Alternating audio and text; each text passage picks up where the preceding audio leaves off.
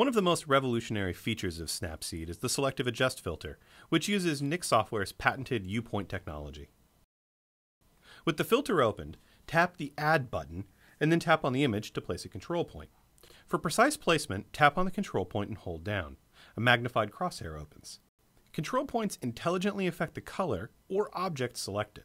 To adjust the area of effect for that color or object, use the pinch and zoom gesture. Snapseed uses a bright red overlay to indicate the area of effect. The default option for a control point is brightness. Swipe left and right to adjust. Here in this image, we'll use the control point to make the sky deeper, bluer, and seem more alive. We'll tune down the brightness, swipe up to contrast, and enhance it. Then we'll swipe up to saturation, and tune that up to finish our deep blue sky. Now, let's place the control point on the sand and expand our area of effect.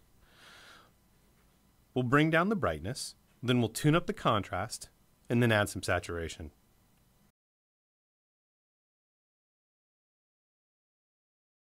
Our last element here are the trees. Let's select the bark and tune up the brightness and the contrast to make them really pop.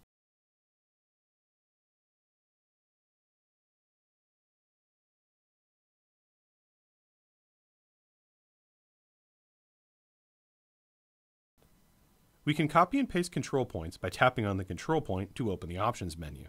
Select Copy. Now, tap on another area of the photo and select Paste.